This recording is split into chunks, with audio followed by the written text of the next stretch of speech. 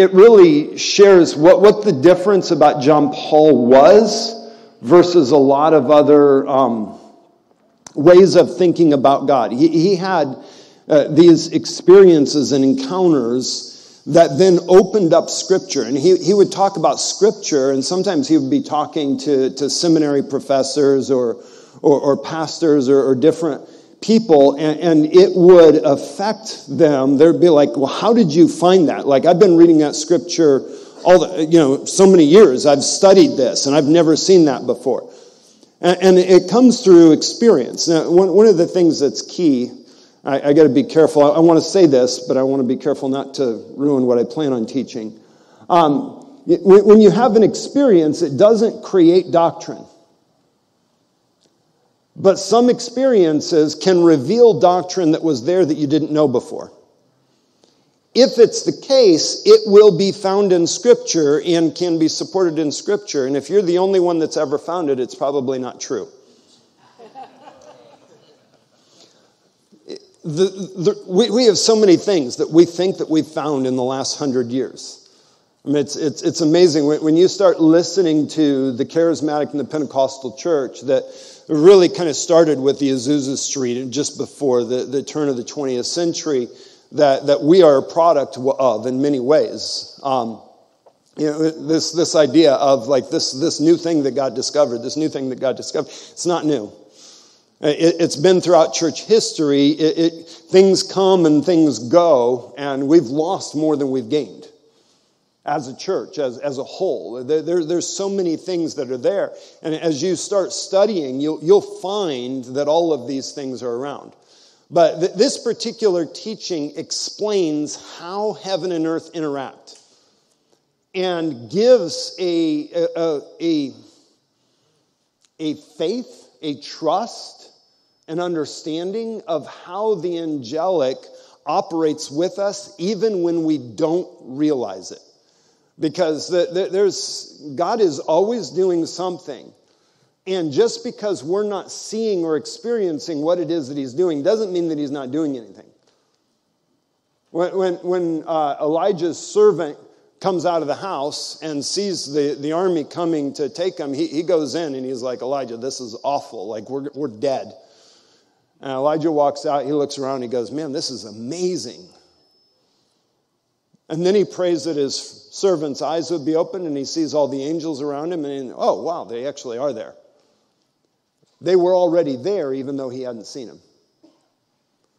And when you can develop trust in the unseen, which is faith, and you don't have to wait for an experience to say that your trust is valid, you will have a lot more confidence in the things that God wants to do. There's a lot more available than what many of us have experienced. And actually, I want to give this to you because you've had encounters with angels. Yeah. And I think you're going to have some more. So, and it's your birthday. Well, that's amazing. Well, happy birthday. It's called Interaction Between Heaven and Earth. Interaction between heaven and earth. If you only listen to one message that John Paul's ever done, that would be the one I would suggest.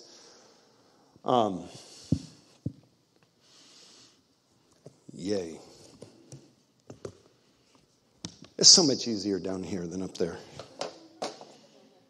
Feels more comfortable too. Well, Jesus, we are so grateful. You bring us to your table, and you never fail to satisfy. You never fail to bring something astounding, something beautiful, something life-giving. Lord, what a table that you've set so far. And how much more is available, Lord. We want to have hearts expectant.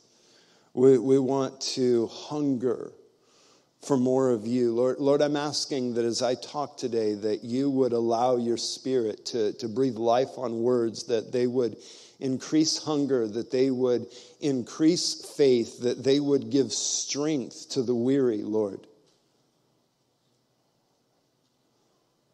That they would Strengthen the shaking knees. Lord, I'm asking for your anointing to be upon what's spoken. Would you let truth be revealed? But even more than revealed, Lord, would you let life come on truth, that it would be a seed implanted in our hearts that would grow up for the fruit of righteousness. And so, Lord, we declare that this time is holy, that this space, this is holy, this is consecrated. It's set apart for you and for you alone. Lord, anything that would resist your purposes, Lord, just push it back. Lord, every thought that would distract, every remembrance that would pull us away, Lord, help us to stay focused on you, attentive to you. Set our eyes upon you, O God, because you are worthy. And Lord, as the words are spoken, let them reveal Jesus, the beauty of the God-man that gave himself for us. The beauty of what he accomplished. The beauty of the church that he is building to reveal his nature. Oh God, let worship arise as we hear about you. Amen. Amen. A couple of years ago, we had Bonnie Shavda come and speak. We're doing our Streams Academy, and she came for one of our modules from one of the mentoring times of that. And when she was speaking, I'm pretty sure it was the Sunday morning message, she started talking about the Apostles' Creed and how important it was. And it kind of set a seed that has been germinating for a period of time. And that seed has continued to grow. And over the last 2 years with COVID, so this was before COVID, so it was a little bit more than 2 years ago now. But over the last 2 years with COVID going on, we've been in a place where the world has changed. Whether we like it or not, whether we think that it should have or shouldn't have, doesn't matter, it has. Things have shifted, and some things that we thought were normal are no longer available. And the way things were is no longer how they are. We're in a season of transition. And, you know, charismatic churches, we talk about transition a lot. Sometimes we're always in some form of transition, whether it's a momentary transition, whether it's a season. But it's rare that we come into a transition that affects the whole world. And we have had, in the last 2 years, a major transition that is affecting the world and is going to affect the world. And what happens in transitions are some things go away and new things come. Some things morph into something different. And in that morphing, one of the requirements is that we figure out what's important enough to hold on to and then what we can let go of. Because if you try to hold on to the wrong thing, your fingers are going to get hurt when it gets pulled away from you. Right? But if you let go of the important things, you can end up without a foundation, and it takes you a lot longer to figure out how to move forward into the new season. And so when things begin to shift and change, you need to remember the essentials and let go of the other stuff. And being able to do that will make it a lot easier to transition and to move forward.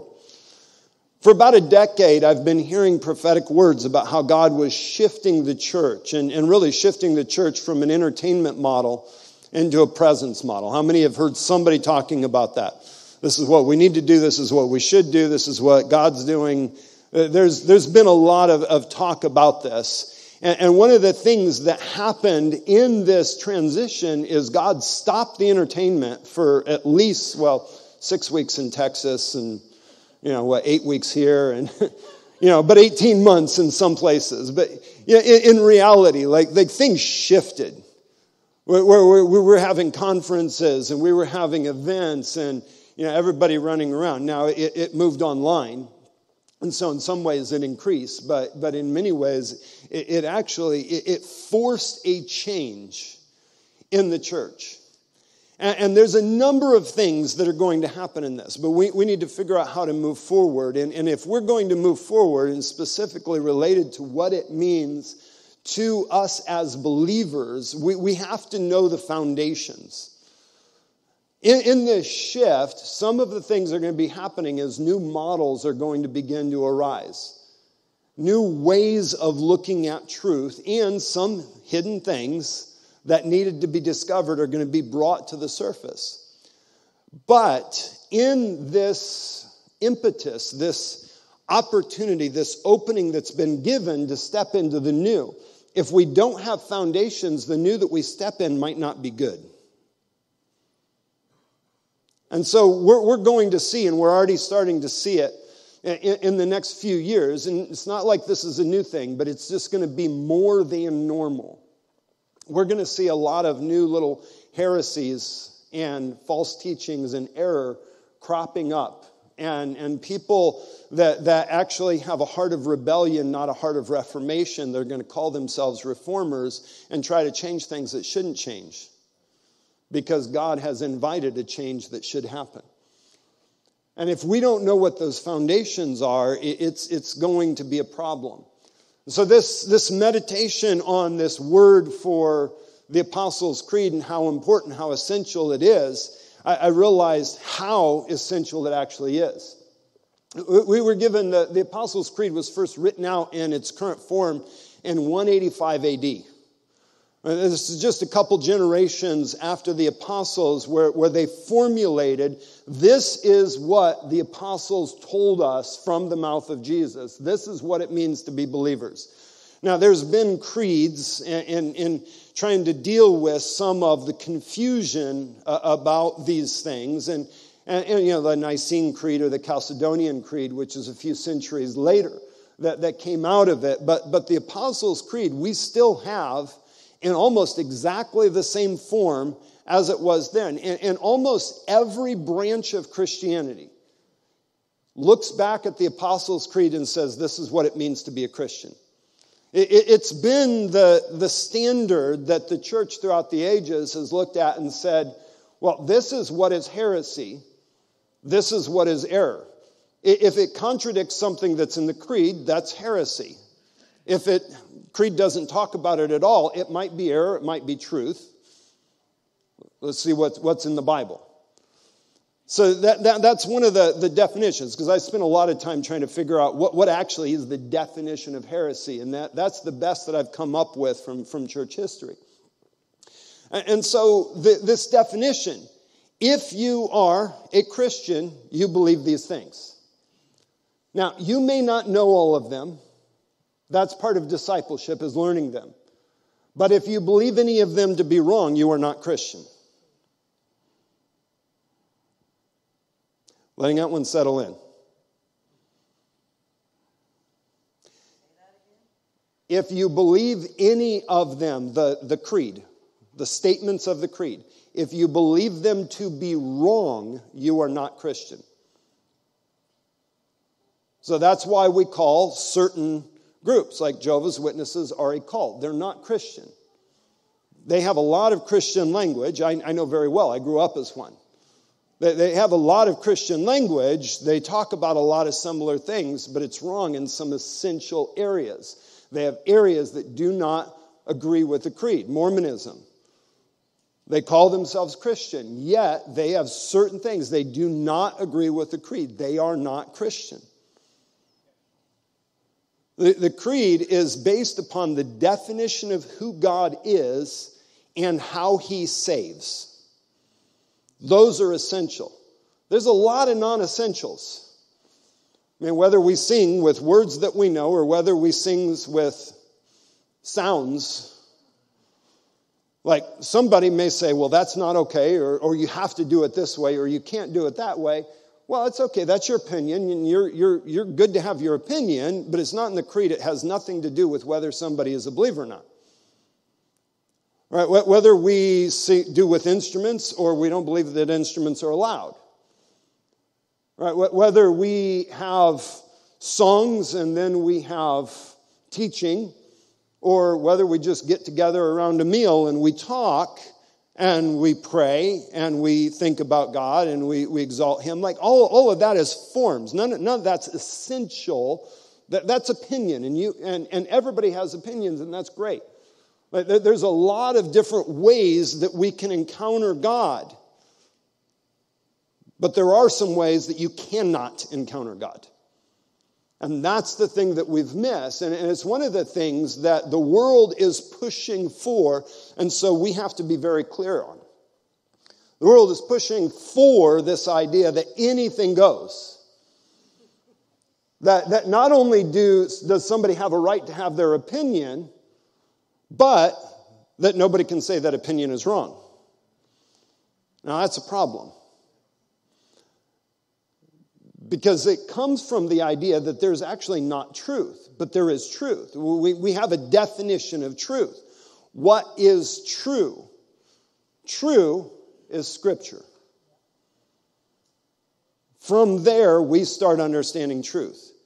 And the creeds are the best that the church has done to understand what Scripture actually says and giving language to the things that they were facing, because people kept on saying that God was something other than what He was. And so they gave language. No, this is who God is.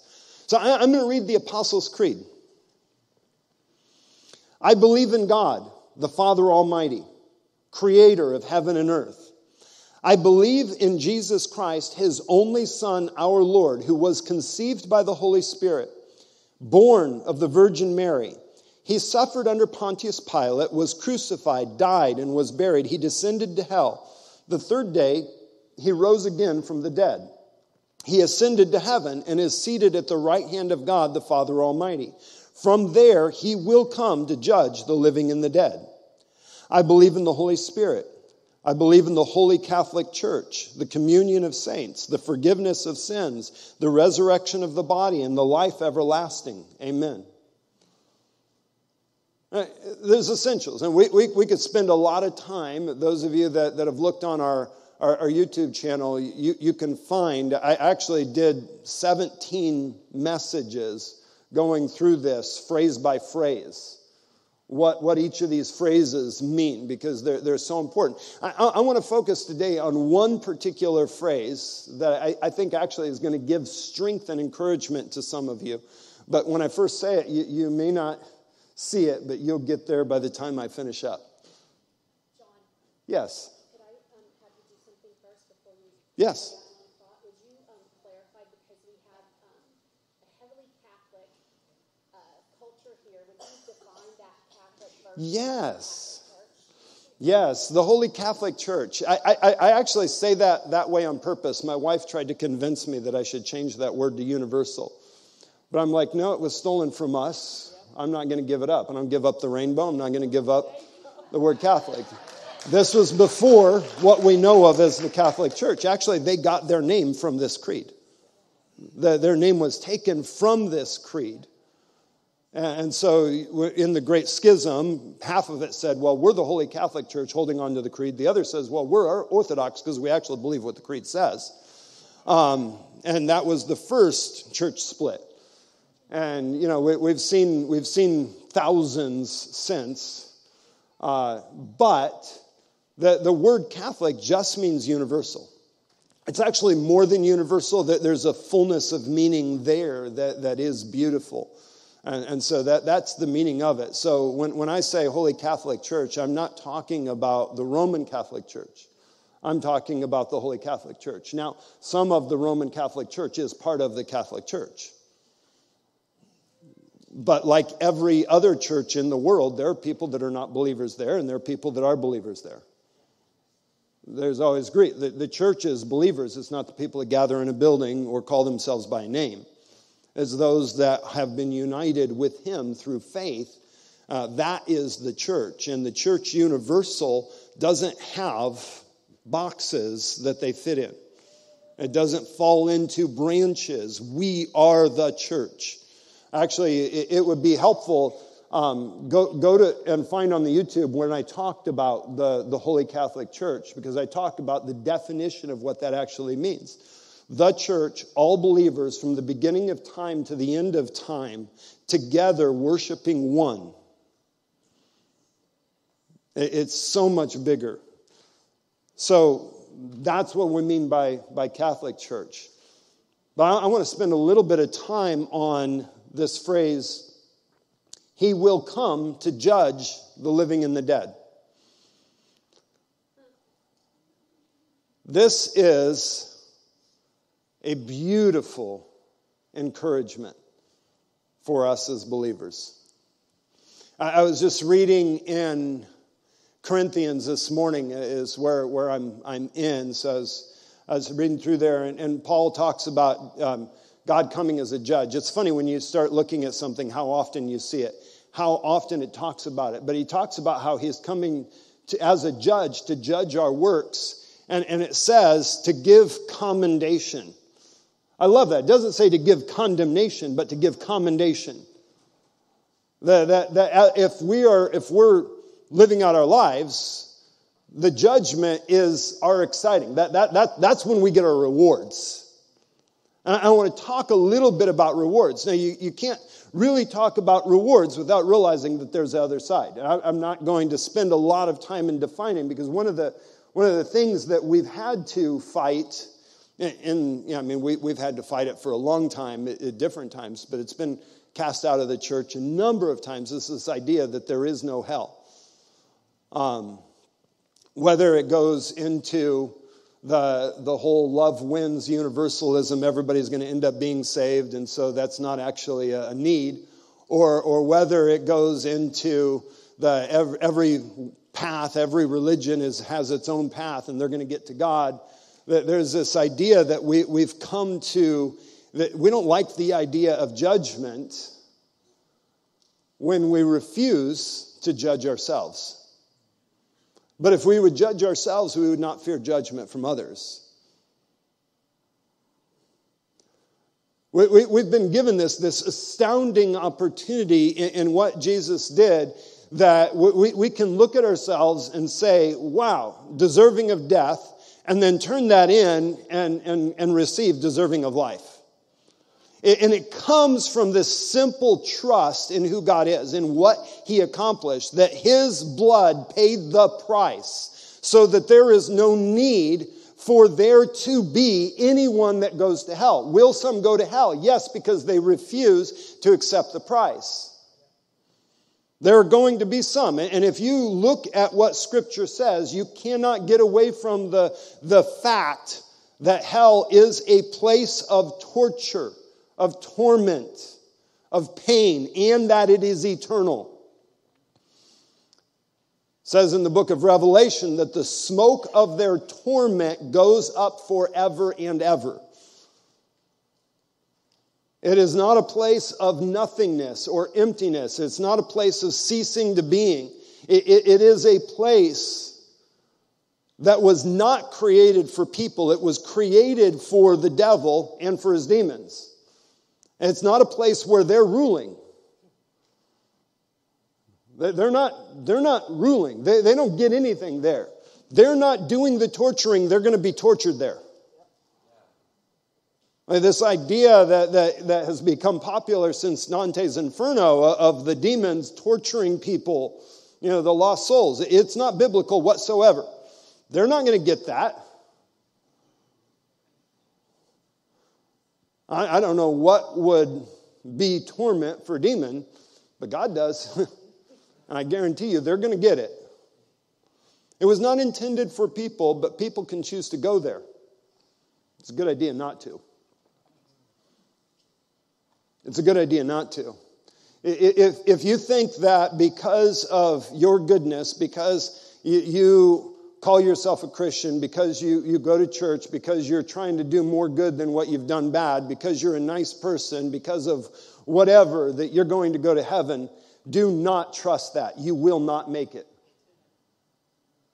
Your only trust is to throw yourself on His mercy, that He paid a price that there's no way that you could ever pay.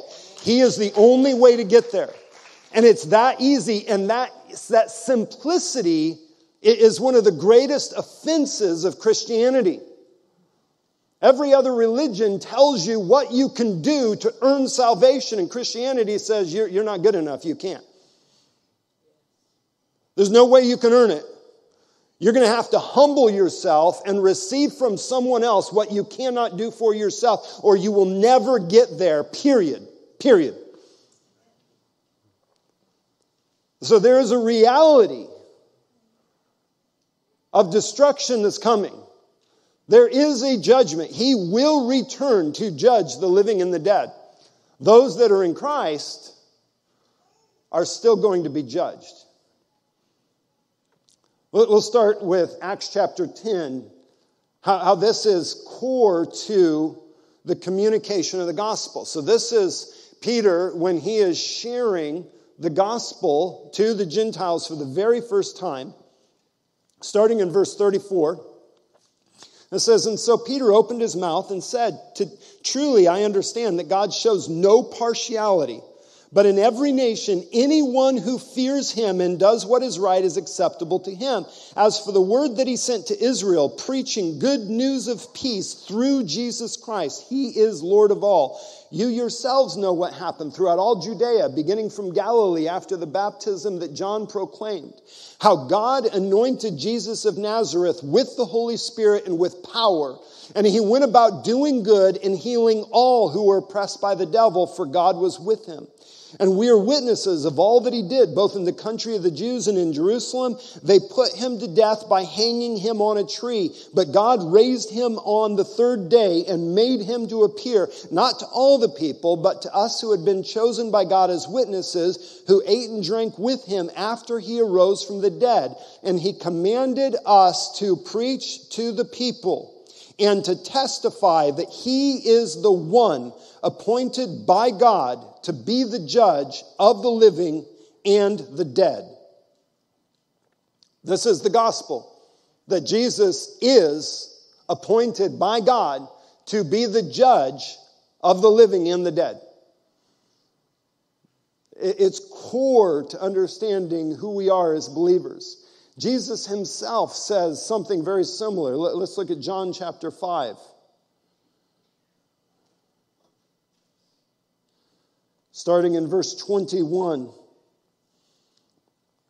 It says, "For as the Father raises the dead and gives them life, so also the Son gives life to whom he will. For the Father judges no one, but has given all judgment to the Son, that all may honor the Son just as they honor the Father. Whoever does not honor the Son does not honor the Father who sent him.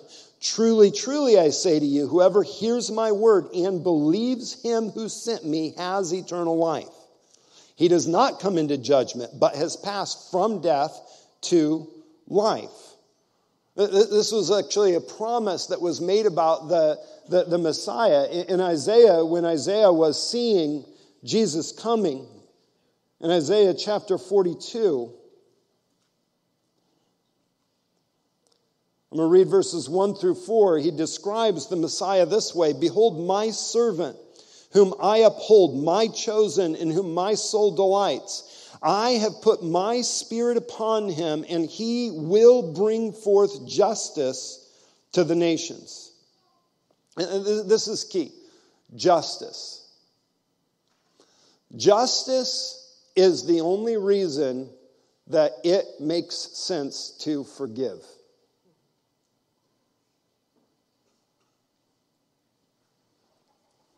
Anybody ever experienced something that was not right, and the person that did it should never have done it, and they were absolutely wrong, and you didn't deserve it?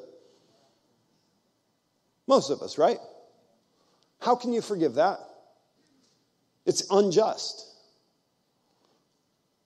Because in your forgiveness, you're turning over the judgment to Jesus, because you were not appointed to be the judge. He was. Now, the thing is, he may judge them like he judges you. He may judge them forgiven. You don't get the choice as to how he judges them. You just get to choose that he's better at it than you are. Without that, it doesn't make any sense. How can you forgive somebody that raped you? How can you forgive somebody that killed your baby? I've talked to people that have had to forgive people in those circumstances. The only way you can do it is by believing that there is an ultimate justice, that he will make all the wrongs right. It's the only reason it makes sense. Our foundation is on the fact that he is just. He will bring justice. He will not cry aloud, continuing verse 2, or lift up his voice or make it heard in the street. A bruised reed he will not break. A faintly burning wick he will not quench. He will faithfully bring forth justice. He will not grow faint or be discouraged until he has established justice in the earth. And the coastlands wait for his law. You get the idea. He's about justice. This is our God. He is absolutely just, but his judgment is not going to be harsh. A bruised reed he will not break. He will bring justice. A smoldering wick he will not put out, but he will bring justice. It's not harsh judgment. It is righteous judgment. Jesus' resurrection from the dead was the proof that he was going to be the judge of the living and the dead. This was said in Acts chapter 17. Verses 30 and 31.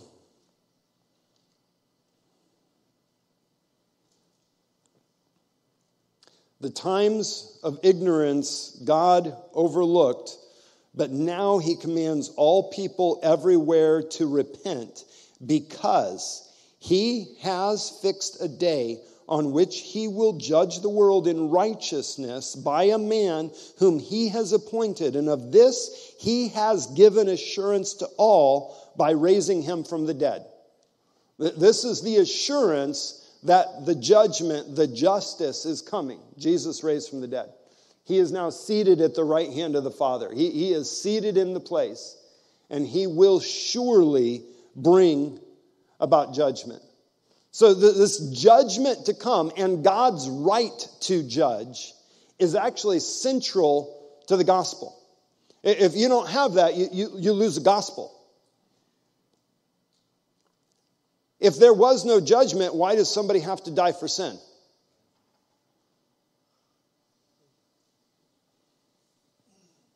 If somebody died for sin, it's proof that there is judgment against sin.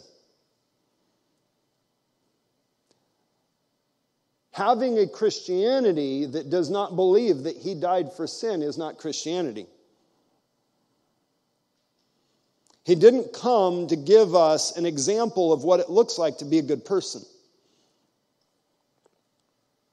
He didn't come to be a communicator of philosophy that we should try to get to in our lives would be better. He came to die for sin because sinners need to be saved.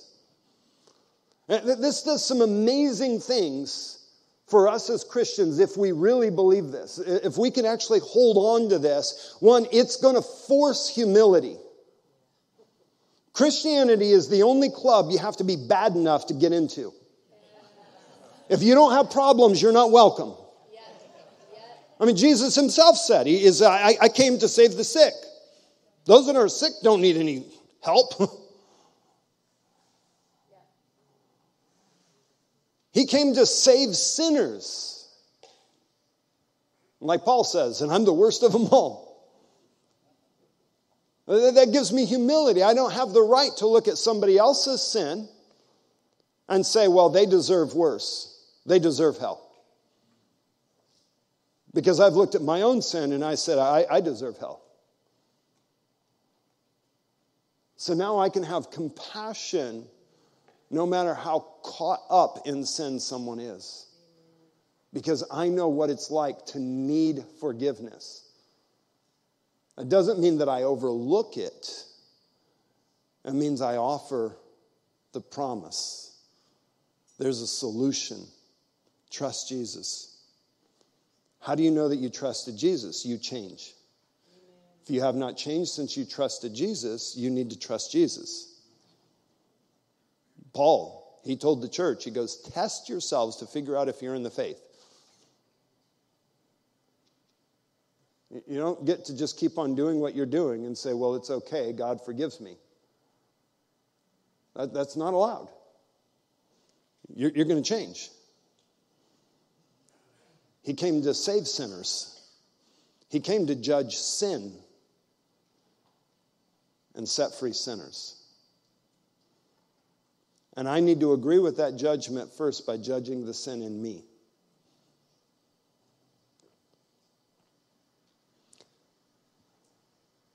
Romans 2:16 says, on that day when, according to my gospel, God judges the secrets of men by Christ Jesus. This is why we must be saved. It's why we compel people to respond to God's judgment.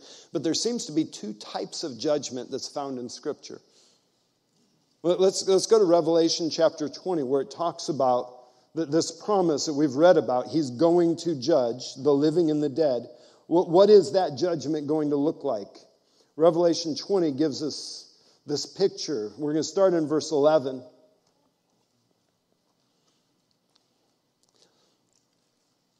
John said, and then I saw a great white throne, and him who was seated on it. From his presence, the earth and sky fled away, and no place was found for them. And I saw the dead, great and small, standing before the throne, and books were opened.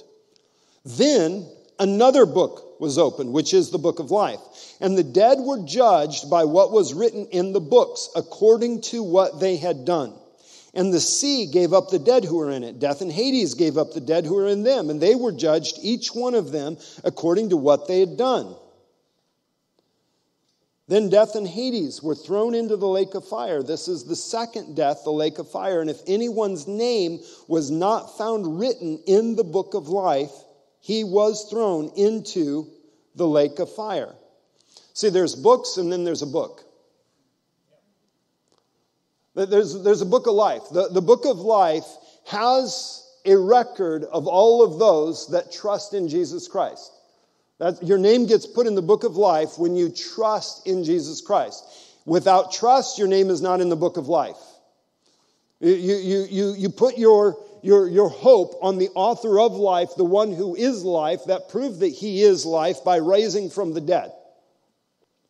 By identifying with him, you get put into this book.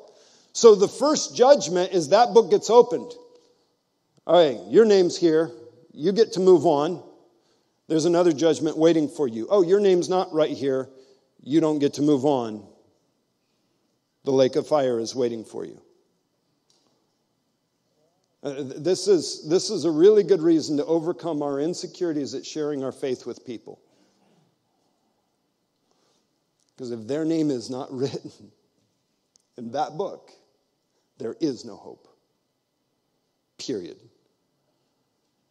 Doesn't matter how good they are. Doesn't matter how much they tried. Doesn't matter what they've done. It does not matter. Name written or not name written. Period. That's it. That's the only option for there. Those that do not have the name written, they go directly to the lake of fire. Those that do, that changes. They get to go to the next judgment. Revelation chapter 21, verses 22 through 27. Those that do get to go into the New Jerusalem. And I saw no temple in the city, for its temple is the Lord God, the Almighty, and the Lamb. And the city has no need of sun or moon to shine on it, for the glory of God gives it light, and its lamp is the Lamb. By its light will the nations walk, and the kings of the earth will bring their glory into it, and its gates will never be shut by day, and there will be no night there. They will bring into it the glory and the honor of the nations, but nothing unclean will ever enter it, nor anyone who does what is false or detestable, but only those who are written in the Lamb's book of life. It's the only way in. Matthew 25, Jesus says something similar. Matthew chapter 25, let's start in verse 31. I'm not going to read this whole passage because it'll take long, but 31 through 46, you have this, the sheep and the goats. All right, the Son of Man sits on judgment, and people get separated to sheep and to goats. Those that are on his right, the sheep, come, you who are blessed by my Father, inherit the kingdom prepared for you from the foundation of the world. What did that look like? Because I was hungry, and you gave me food. I was thirsty, and you gave me life. I was a stranger, and you welcomed me. I was naked, you clothed me. I was sick, you visited me. I was in prison, and you came to me. And the righteous are going to answer him, Lord, when did we see you hungry and feed you, or thirsty and give you a drink? When did we see you a stranger, welcome you, or naked and clothe you?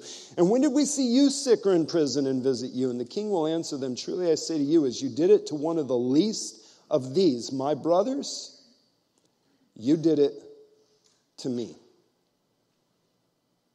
So this judgment that John talked about in Revelation chapter 20, and if you want to look back there, if it's verse 15 specifically. And if anyone's name was not found written,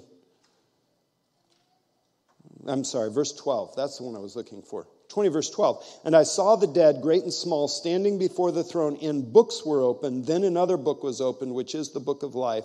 And the dead were judged by what was written in the books according to what they had done. So book of life, lake of fire, or further judgment.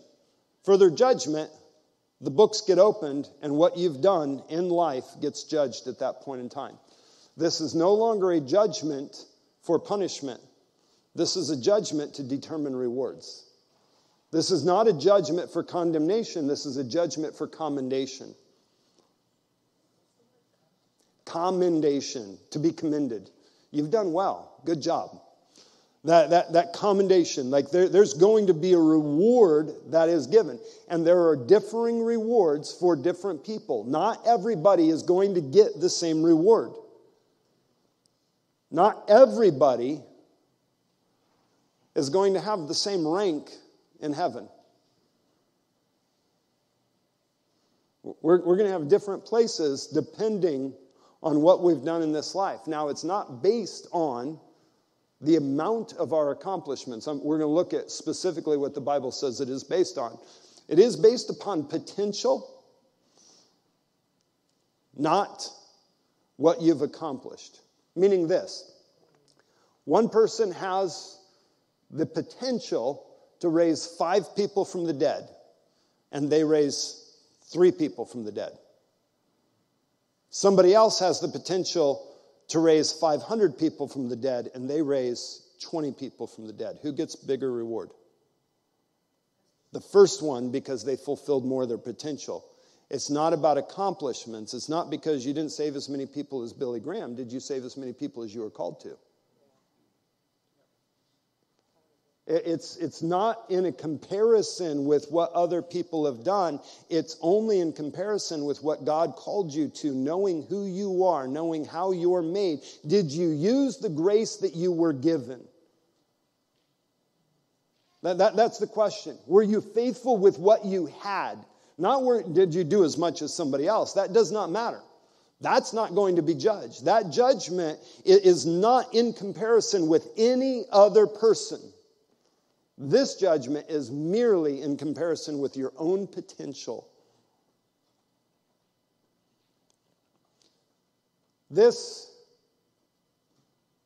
We each in our own lives, we will have to deal with some things.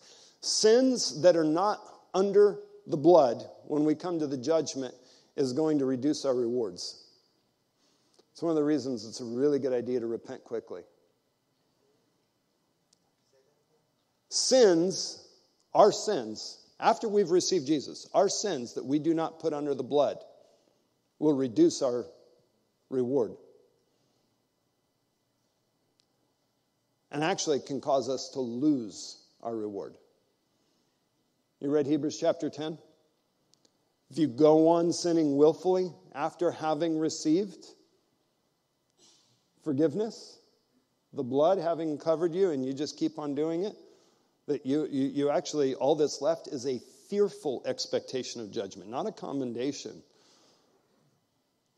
There's a whole different issue. This is controversial. There's a lot of verses to cover it, and we can have this conversation at some point in time. You can erase your name from the book of life.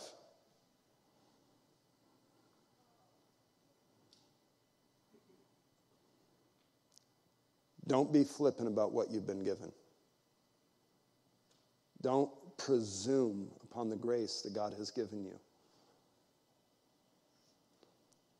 And Peter says that those that they go back and they live out the life that they had before they became believers.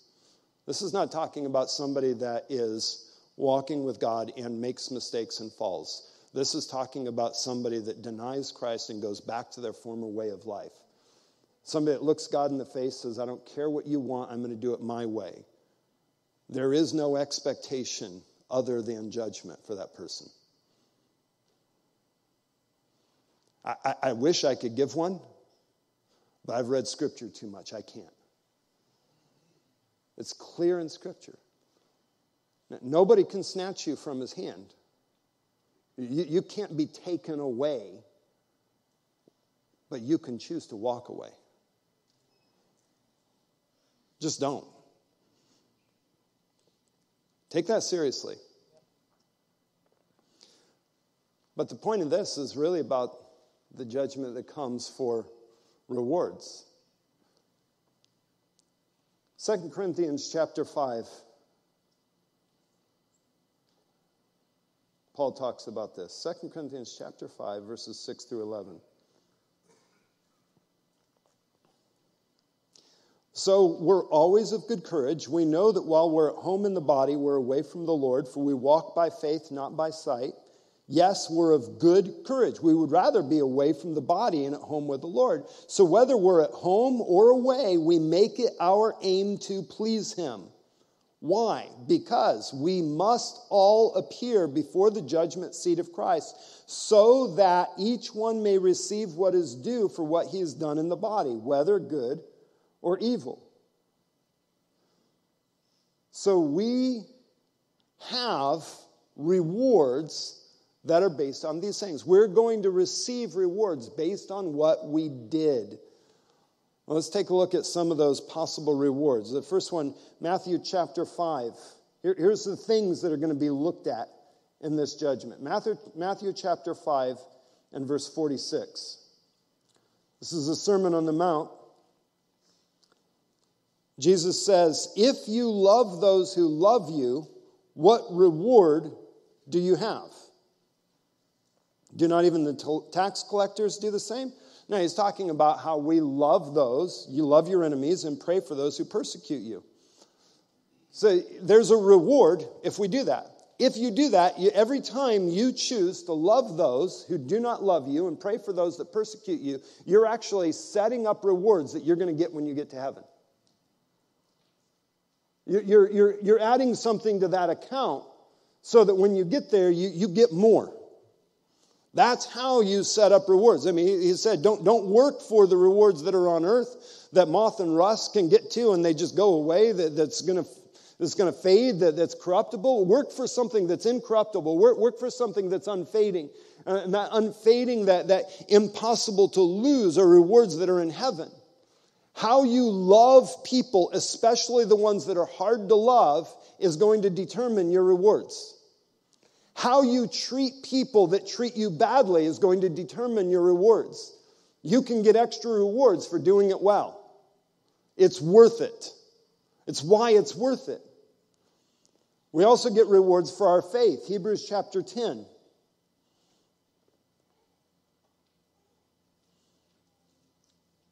Hebrews chapter 10, verses 35 and 36. Says, therefore, do not throw away your confidence, which has a great reward. For you have need of endurance, so that when you've done the will of God, you may receive what is promised. So holding on to confidence, holding on to your faith, holding on to what has been promised. When you hear something from God and not letting go of that, you actually get a reward. There's a reward that's available from that. So you're going to get rewards from your faith. Matthew chapter 6, verses 1 through 6 says that there's rewards for giving, for prayer, and for fasting. It says not to do it for the rewards that come from people, but to do it for the rewards that come from God. So when we live lives and we pray and we fast and we give to others that have need, I mean, it talks about alms, so that's specifically to the poor. What we're doing is if we do it for other people to see it because we want to look like we're holy, we want to look like we're righteous, we want to look like we're anointed, we don't get any reward. But if we just do it because it's the right thing to do, that doesn't mean that we make sure nobody finds out about it. It just means that's not our intent. It's just, we just love because we love. We just pray because we believe something happens, because it's a movement of our devotion to God. We fast because it's a movement of our devotion to God. We give because it's a movement of our devotion to God. When we do that, we get rewards. It actually carries up rewards that get held up for us that we're going to get one day. Matthew chapter 6, verses 1 through 6. We also get rewards for how we do our work, whether it is ministry or what we often call secular. It doesn't matter what that work is, but there's rewards for how we do the jobs that we have. 1 Corinthians chapter 3, verse 11 through 15 says, verse 11, for no one can lay a foundation other than that which is laid, which is Jesus Christ. If anyone builds on the foundation with gold, silver, precious stones, wood, hay, straw, each one's work will become manifest. The day will disclose it, because it will be revealed by fire, and the fire will test what sort of work each one has done. If the work that anyone has built on that foundation survives, he will receive a reward. If anyone's work is burned up, he will suffer loss, though he himself will be saved, but only as through fire. So the work that we do, now Paul's specifically talking here about ministry work, but in Colossians chapter 3, he talks about our work. He's talking about servants, actually slaves. He says how you do your work is going to determine your rewards. How you work for your boss is going to determine rewards in heaven.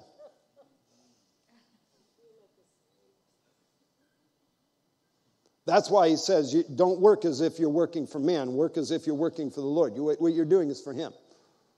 Colossians 3 what? It's Colossians chapter 3, verses 23 through 25. I can't remember exactly how it says, so I'm going to pull it. Whatever you do, work heartily as for the Lord and not for man, knowing that from the Lord you will receive the inheritance as your reward. When you work, if you work for the Lord, then the Lord will give you a reward for that work. So how you handle your business, your level of integrity, your level of faithfulness, your level of humility, your level of excellence, whether or not you cut corners, whether you get away with the things that you think you can get away with, all of that determines your reward. How you do your job has eternal consequences, whatever that job may be. Doesn't matter if you're working at Chick-fil-A. Obviously, you're not working today, so you might be here. Or if you're working as, as a children's worker or whatever it may be. It doesn't matter whether that is ministry. It doesn't matter whether it's that. It doesn't matter if you're building houses. It doesn't matter if you're working at a bank. It doesn't matter, what is it? Oil fields? It doesn't matter. How you do that work determines rewards in heaven.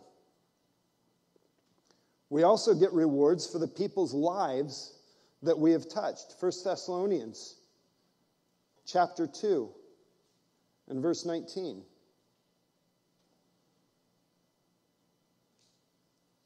Paul says, "For what is our hope or joy or crown of boasting before our Lord Jesus Christ? Is it not you?"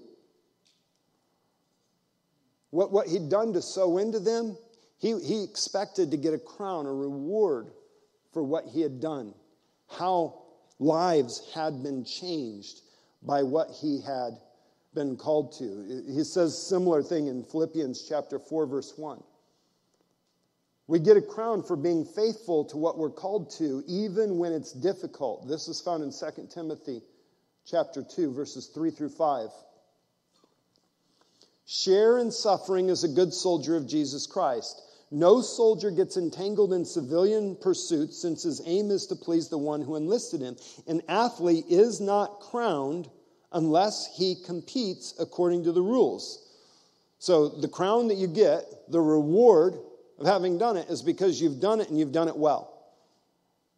Not merely for what you accomplished, but how you accomplished it, as well as what you accomplished. He goes on in chapter 4 and verses 6 through 8. He says something similar. "For I'm already being poured out as a drink offering, and the time for my departure has come. I have fought the good fight. I have finished the race. I have kept the faith. Henceforth, because I kept the faith, because I didn't stop, because I kept on going, I did what was right, I fulfilled what God called me to, because of that, there is laid up for me the crown of righteousness, which the Lord, the righteous judge, will award to me on that day. And not only to me, but to all who have loved his appearing." 2 John chapter 1 says that we get a reward for holding on to right teaching. That word teaching is doctrine. There's been an allergy for the word doctrine in some areas of the church. We're like, well, we don't really need doctrine. We just need to know Jesus. Well, you get a reward if you got good doctrine. Now, nobody's going to have perfect doctrine because nobody can know God perfectly. But there's a reward for doing your best to know him as well as you can. James chapter 1, verse 12 and Matthew 5:12 says that you're going to get a reward for enduring difficulties with patience. When things get hard, if you just keep going and you keep a good attitude in the midst of it, you'll get a reward for making it through the difficult times when it's hard. Anybody had to go through one of those? Some of you have rewards. Some of you are still going through it, and you have an opportunity now to decide that you're going to go through it in such a way as to earn a reward. And every single one of us will be given an opportunity to deal with something difficult in the future. 1 Peter 5, 1, 4 says that there's a reward for caring for and leading God's people. And then there's this one crown that not a lot of people get, but it's a beautiful one. There's a crown that's only given to martyrs, those that shed their blood for faithfulness and give their lives to worship him. Actually, lives. Here's the beautiful thing. When you get a crown, you get to go before the throne and you have something to throw at his feet. I want as many crowns to throw at his feet as I can have. What you're doing now is determining the level of authority that you're going to have in heaven. How you handle what you've been given right now is determined. You've got talents right now. It's determining how many cities you're going to be over.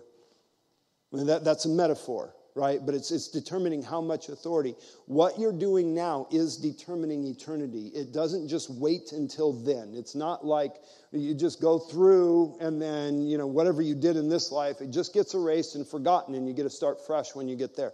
No, what you're doing right now is determining what you start there and where you're going to be at there. And it's going to be there all of eternity. The further you go now, the more you get for all of eternity. That's why it's worth it. That's why it's worth it to maintain our faithfulness, to pursue, to sacrifice, to make the hard choice, because there are rewards waiting for us.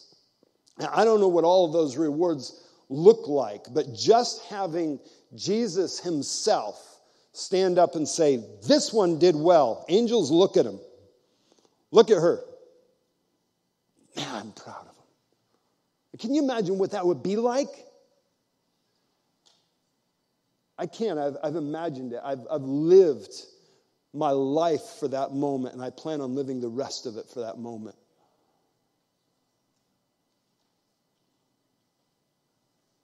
That's why relationships are worth it. Fighting for the people around us. Not with the people around us, for the people around us. That's why righteousness is worth it. It's worth it to say no. That thing you think that you want. And don't go after it. It's worth it to sacrifice your insecurity and step out and do the thing that he's called you to do. Overcoming that fear and finding fulfillment. It's not just worth it because, maybe you get to help some people. That's a really good thing. That's an amazing thing. But it's worth it because not only are you going to get to help some people, but each one of those people that you help are going to be a crown that you get to throw at his feet for all of eternity. Whether or not you judge justly now is going to determine whether or not you're trusted to judge then. Some of us are going to be judging the world. Some of us are going to be judging angels. I want to be found worthy of that. I want to have such righteous judgment in my heart right now that I can be trusted to judge nations. I don't know what that looks like. I have no idea, but I want to find out. And I don't want to find out by looking at somebody else that did well.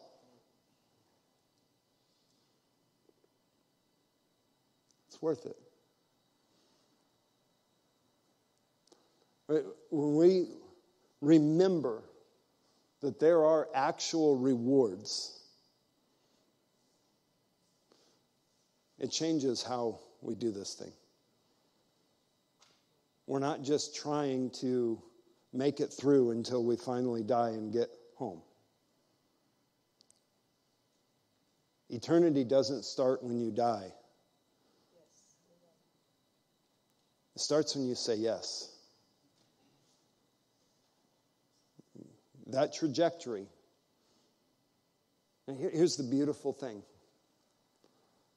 If you've messed up, you can start over. There is grace. Maybe there's compromise in your life. Maybe you've been holding back because it's just inconvenient. Maybe you've let some of that emotional turmoil cause you to not truly forgive. Maybe you've been judging unrighteously by the words of man instead of by the standards of God. Whatever it is, you just bring it to him. Lord, I'm sorry. Would you put this under the blood? Let me start again. I mean, it's a beautiful thing. Like he doesn't even feel bad about it. He doesn't hold a grudge that he's had to forgive you. I mean, for the 9,000th time today. He doesn't think like that at all. Every single time we come and say, I'm sorry, Lord, would you please forgive? He is faithful and just to forgive us and cleanse us from all unrighteousness. And then it says he throws it into the sea. He doesn't even think about it. It never enters his heart or mind again. Once it's under the blood, it's gone. Those will not meet us in the judgment. Just get it under the blood.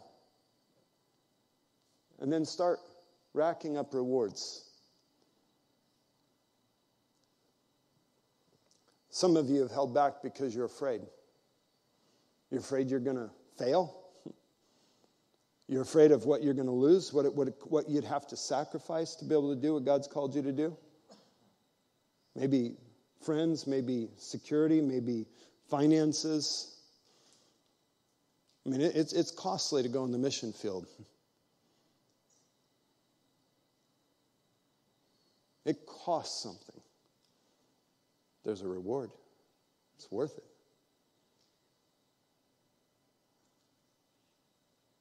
If you've been afraid, now's the time to ask him for strength. God, would you give me courage? I've looked at the cost more than I have the reward. Would you forgive me? Lord, would you help me to set my heart on the reward? How many of you just heard that little religious, well, I shouldn't be doing it for a reward. I should be doing it because he's worthy. Well, it's nice, but it's just not what Jesus said. Jesus said to work for a reward. So pretending like you don't want one or don't like one is telling him that he's not right. It's actually okay. It's actually, he asks you. In Hebrews chapter 11, verse 6, that he who pleases God must believe that he is, and that he is a rewarder of those who seek him. That's how you please God. You believe that he actually wants to give rewards. That's pleasing to God. It's not pleasing to God. So, well, I don't want to do, don't do anything good for me. That's not pleasing to God. That's a religious spirit.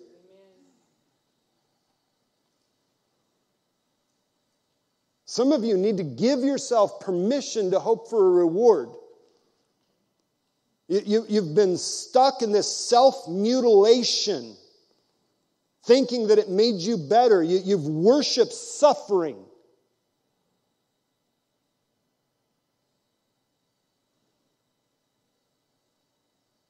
That thing is demonic and it's got to go. Because it's killing you. It's time to come out of agreement with it. Right now. It's time to come out of agreement with it. There's grace right now.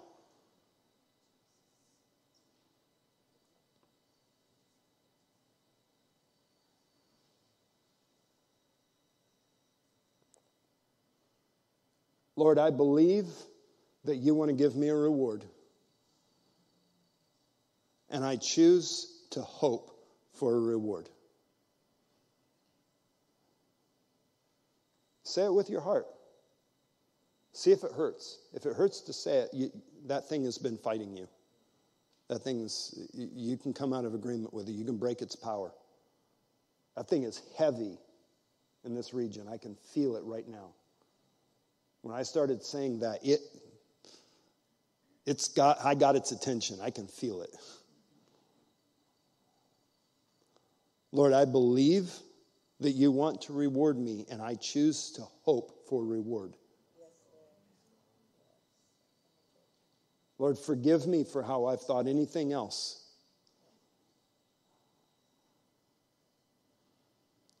I come out of agreement with suffering.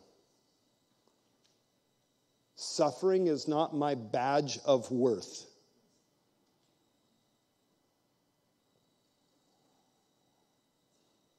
I come out of agreement with being a victim. I do not identify with victim. I identify with victory. I trust you, God. I want reward. Father, I'm asking that you would just take this deep. Really deep, Lord. Every person that's here, every person that belongs to this community, and Lord, would you let this start to seep into this region? Would you let it seep into this region? We declare the word of God. We please you when we believe that you are and that you reward those who seek you. We please your heart when we believe that you are and that you reward those who seek you. Lord, help us hope for rewards. Lord, let us choose to live our lives for eternity, not just for now. Give us eyes to see from an eternal perspective. How is my choice today affecting 10,000 years from now? Because it is. How is my choice today affecting 10,000 years from now? Because it is. Let us live from that place, oh God. In Jesus' name.